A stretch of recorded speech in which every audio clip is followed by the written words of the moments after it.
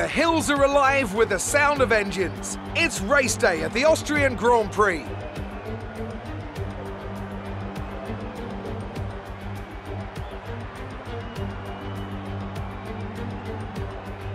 The Spielberg circuit then is situated 700 metres above sea level, with just 10 corners making up one of the shortest laps of the season.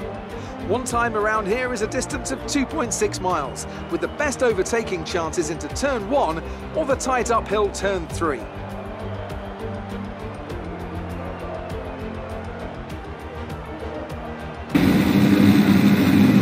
It's lights out, away we go. Verstappen gets an awful start. He's already been bypassed by the two Mercedes, Norris and Raikkonen as well. Leclerc leads from Bottas, then comes Lando Norris ahead of Lewis Hamilton. Kimi Raikkonen then slots in behind them, and behind Raikkonen Sebastian Vettel, and then comes Pierre Gasly.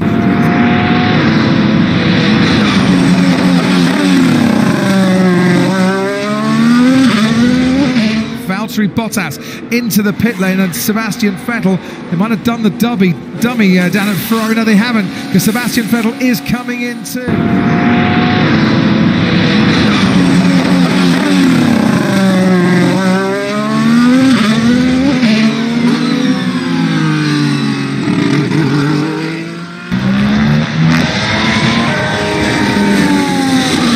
Verstappen goes down the inside once again. He's wheel to wheel with Charles Leclerc, and Verstappen comes out still alongside that Ferrari.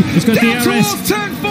Verstappen's got DRS once again. He's so close. He's wheel to wheel once again, but it is a very tricky part of the track to overtake if you're not ahead. Max Verstappen is going to give his fans cause for celebration once again.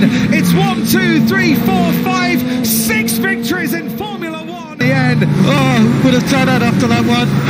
Great job, boys. Mercedes on the podium through Valtteri Bottas. Honda on the podium once again, and winners for the first time since 2006.